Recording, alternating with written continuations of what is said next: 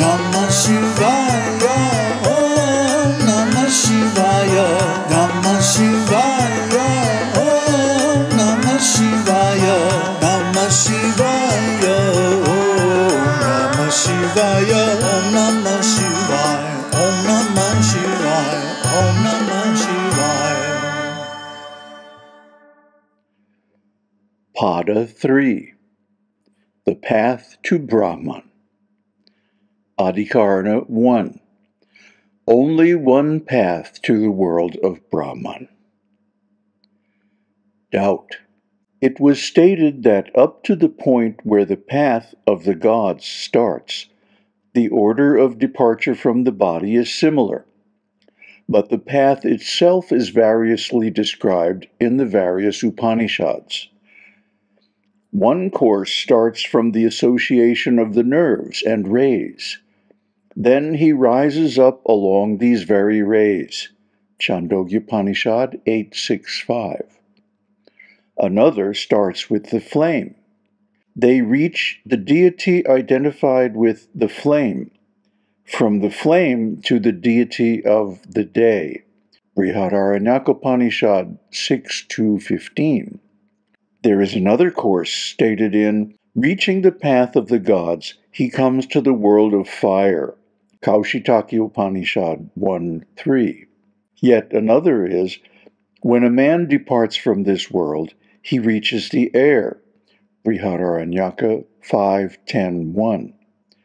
Still another is, free from all contaminations, they go by the path of the sun to where lives that Purusha, immortal and undecaying. Mundaka Upanishad 1.2.11. Now the doubt arises. Are these paths different from one another, or are they the same one with many features? Opponent.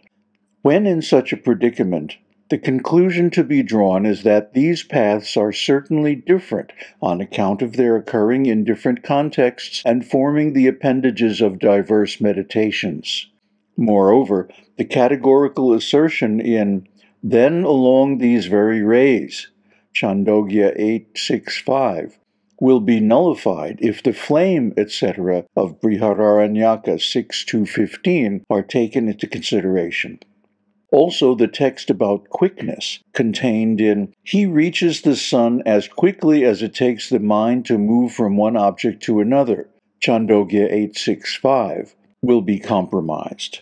Therefore, these paths must be different from one another. Vedantan. To this we say, Sutra 1. Archirandina tat pratite, archaha adina, along the path starting from flame, that is, light. Tat pratite, that being well known. Translation. The soul travels along the path starting from flame, that being well known. We assert that all who would reach Brahman have to proceed along the path starting from flame. Why so? That being well known, that path being well known to all men of realization. Thus it is that in the text, and those others as well who meditate with faith upon the Satya Brahman in the forest, reach the deity identified with flame. Brihādaranyaka 6.2.15, occurring in a context dealing with the meditation on the 5 fires. We hear of the progress along the path starting from flame, even in the case of those who practice other kinds of meditation. Opponent. It may well be that in the case of those meditations where no course is mentioned, this course starting from flame will find its scope. But in the cases where other courses are mentioned, why should one resort to this course starting from flame? Vedantan. To this, the reply is that this might have been so if these courses were totally disparate. As a matter of fact, however, this course leading to the world of Brahman is the same, though possessed of diverse features and indicated in certain places through a few of these characteristics only. This is what we maintain. since in all the descriptions the particulars can be recognized as so many aspects of the same path. Therefore, these can be comprised in a single conception by considering them as interrelated in a successive series of attributes and substantives. Just as in the case of a meditation occurring in different contexts, the different aspects have to be collected into a single whole. Similarly, the characteristics of the path also have to be integrated. Although the meditations may differ, the path must be the same, since it is recognized that it is an aspect of the same path that is present in a particular case, and since the goal to be reached is the same for all. Thus it is that in the different contexts, the very same result, that is to say, the attainment of the world of Brahman, is shown in the texts. They attain perfection and live in those worlds of Brahman for a great many superfine years. Brihārāñaka 6.2.15. He lives there in the world that is free from grief and cold for eternal years. Brihārāñaka 5.10.1. He attains the same victory everywhere and the same pervasiveness that Brahman, Hiranyagarbha, has. Kaushitaki Brahmana 1.4.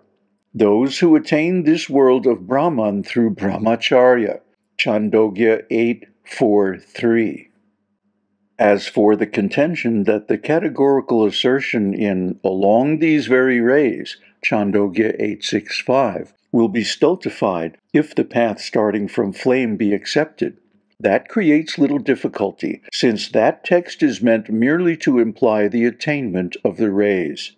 For a single word, very, cannot posit the attainment of the rays and also the rejection of the flame. Hence, it is to be understood that this text merely emphasizes the connection with the rays, and the text about quickness, Chandogya 8.6.5, is not compromised even if the path starts from flame. For what is meant to imply is that in comparison with other goals, Brahman is reached more quickly. And this is just as one might say, I shall reach here in a trice. Moreover, the text, they, that is, the creatures averse to scriptural duties, do not proceed along either of these two paths, Chandogya 5.10.8, which enumerates a third state, shows that apart from the path of the mains there is only another path, that is to say, that of the gods, which is divided into the stages of flame, etc. Besides, in the Upanishadic texts that speak of the path as starting from flame, the stages in the path are quite a number, whereas they are few in other texts, and it is proper that the fewer should be made to fit in with the greater. It is from such considerations that it has been said, the soul travels along the path starting from flame, for this is well known. Namaste. So here we begin the third pada of the fourth chapter of Brahma-sūtra and the Śārīrāka-bhāṣya of Śaṅkarācārya. Śārīrāka refers to the embodied soul, the individual being, conditioned by material nature and embodied in a certain type of form. Or it can refer to the doctrine or the teaching about its nature. So here we are learning about the nature of the soul in its embodiment, and specifically in this whole chapter, chapter 4, when the soul leaves the body, how does it leave the body and where does it go? Now, this is a singularly important topic because, after all, the moment of death is when our destiny is manifested. This is the result of all the activities of the previous life. And this is the reward or punishment, the result of our previous activities and karma generated therefrom. So it is very, very important to know, to understand the consequences of our activities and how they are reflected at the moment of death. And basically, to review what was given in the last pada, there are three possibilities. The unenlightened souls who have not reached self-realization go to the moon, and there they enjoy and or suffer the results of their pious and impious activities, respectively, and then they return to the earthly planet in another kind of embodiment according to their previous work. So that is the most common result. I would say 99% of everybody takes that route.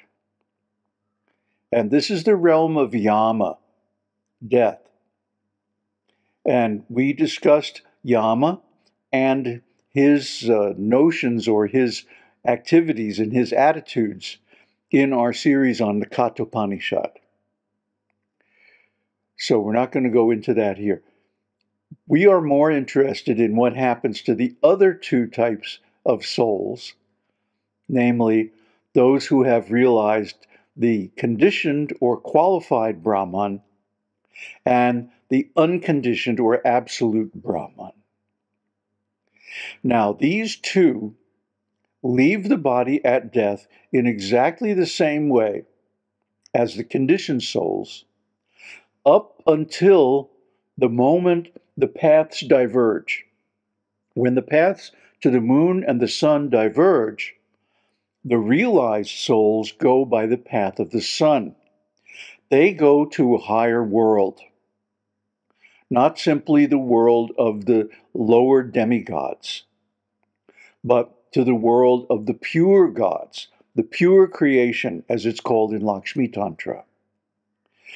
This means that part of the creation which exists continuously from the beginning to the end of the universe, to the end of time, as it were, and which is never disturbed or destroyed in the pralayas, or the devastations between the kalpas, or even the mahakalpas.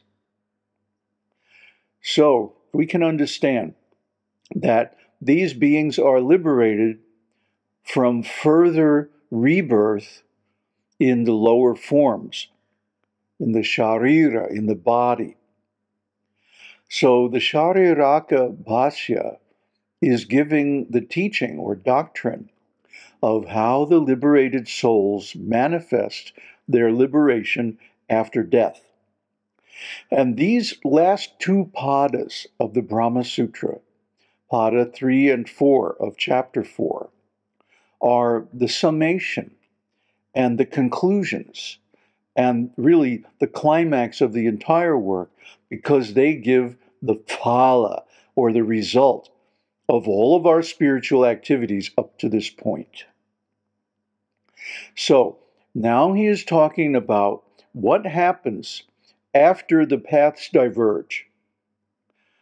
Where do the liberated souls go, and how do they go?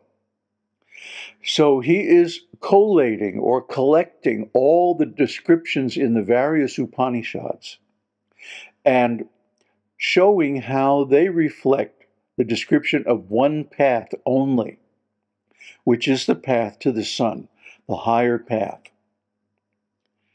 And of course, the opponents have many doubts. How is it that it says one thing in one Upanishad and something else in another? Well, it's because those passages describe only one aspect of the higher path, whereas the whole thing is the combination of all these qualities or aspects of the path. And this is really what is meant by the spiritual path, the path that the soul travels after death. So, since we want to go to the highest destination, which is the unconditioned Brahman, even if we have to go there via the conditioned Brahman, the world of Brahman, where Brahman is manifest in the form of the various gods and goddesses, whichever one we worship. See, we perceive the spiritual world in terms of our conceptions, in terms of our ideas, or the image or form of God or goddess that we have worshipped in this life and to whom we are devoted. This is the key, this spiritual love. And he mentions, just in passing, the doctrine of the 5 fires.